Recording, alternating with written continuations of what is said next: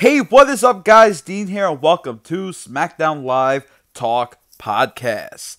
Now, let's just get right into talking about Smackdown Live. I actually enjoyed it. It was actually a good episode of Smackdown.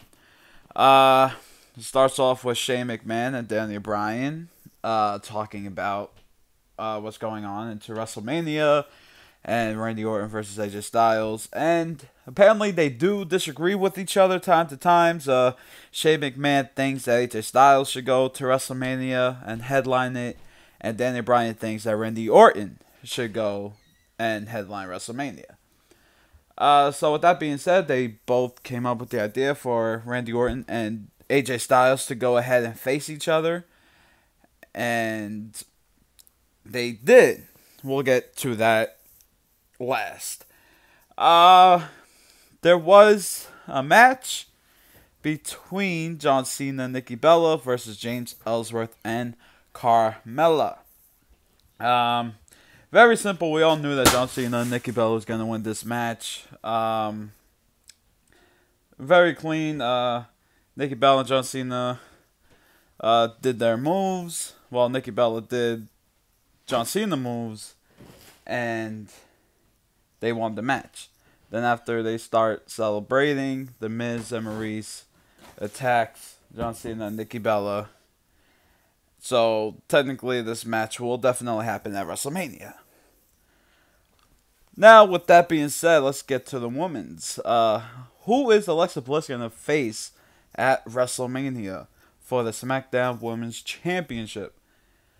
Well, Daniel Bryan had an idea, so Daniel Bryan comes out and looks at Alexa. Before Daniel Bryan came out, Alexa Bliss came out with Mickie James, then Becky Lynch came out, then Natalya comes out. Oh, God, help us. So with that being said, Daniel Bryan comes out, addresses that whoever doesn't have a match, any woman that doesn't have a match, is going to go on to WrestleMania and fight for the SmackDown Women's title. So technically, any woman can go into it. So far, we know that Alexa Bliss is in it. Becky Lynch is definitely in it. Natalya. And apparently now Mickie James. So there's a chance this might just be a fatal 4-way match or a 5-way match, because you never know if Naomi is going to come back around that time, or who knows. It could be Carmella in that match. So we'll see what goes on with that. So let's go to Dean Ambrose. Dean Ambrose, well, Kurt Hawkins was in the ring. Waste of space again.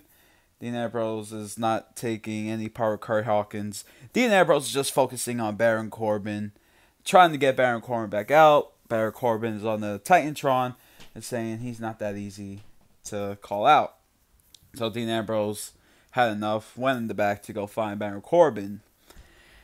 And Baron Corbin attacked Dean Ambrose in the back, and having one of those construction trucks, the thing that just moves up and down, that lifts things up on high shelves. Baron Corbin goes into that truck and push down the lever and squashes Dean Ambrose. So we will find out what goes on next week with that. So far that's what happens between them two. Now let's just get to the main event of SmackDown. We had Randy Orton versus AJ Styles. The first time ever these guys fight each other, and I thought it was actually a decent match. It was a very solid match. I actually liked. So let's just get right into it. Randy Orton defeated AJ Styles with an RKO. And now Randy Orton is going to go on to face Bray Wyatt at WrestleMania. And speaking of Bray Wyatt, where was he? Why didn't he come out during this match or at the end of this match to stare down, look at Randy Orton? Especially what Randy Orton did last week was burn Bray Wyatt's little house down. You don't come out and try to attack Randy Orton for that, or Is there like a storyline? Well, obviously it's a storyline, but is there anything that they're trying to do between Randy Orton and Bray Wyatt? So who knows? Next week we'll see. Looking forward to seeing everything. And those are all the high points that happened on SmackDown. So thank you guys so much for listening to SmackDown Live Talk podcast.